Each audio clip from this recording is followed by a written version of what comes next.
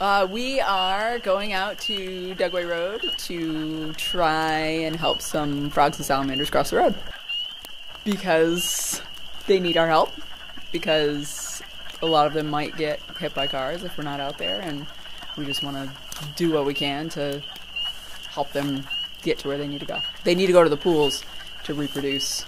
Salamanders and frogs live in forest habitat 9-10 months out of the year, and then in the spring they come and they have to reproduce in pools because they lay their eggs and their young grow up in the pools until midsummer, and then they leave the pools.